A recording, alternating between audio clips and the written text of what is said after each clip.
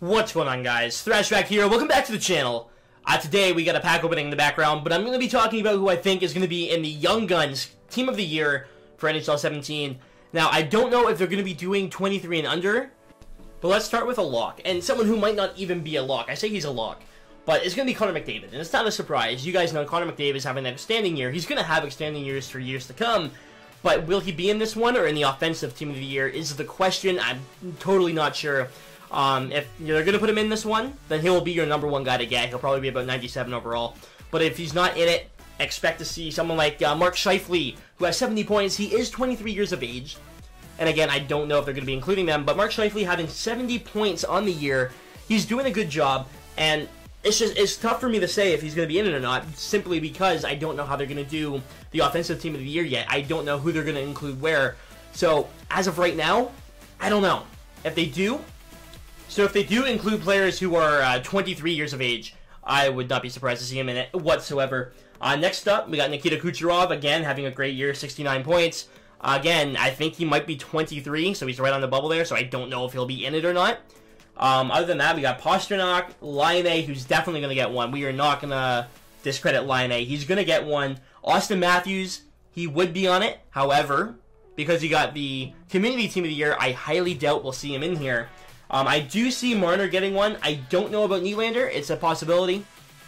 I mean, Nylander has 50 points. Arvidsson also has 50 points. So, I mean, if they're going to choose one, it'd probably be between those two, Arvidsson and Nylander. I don't know if we're going to get both. But Marner has 55. Philip Forsberg with 53 points will probably make it. So if you have his Movember, hang on to it for a little bit longer. I do think he's going to get in the offensive side of the Young Guns Team of the Year.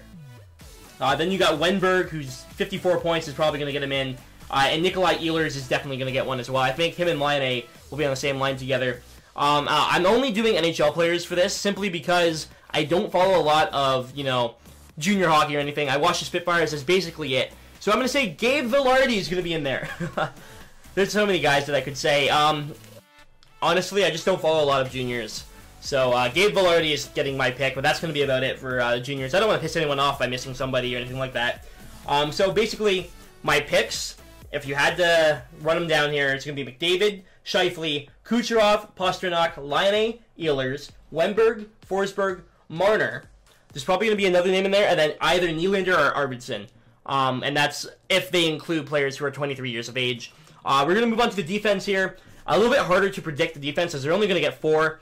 And my 4 picks are Werenski, Ristolainen, Seth Jones, and then Shane Gostisbehere. And I think they're going to put Ghost in there just because of his name, not because he's having an outstanding season. There are some other names that could be in there. But I think Ghost is going to get one simply because people like him, if that makes sense. But Werenski's obviously going to get one, 44 points. Risto has 43. I believe he might be 23, so he might not be in it. Please don't quote me on any of this. Seth Jones having a good year, 39 points on the back end.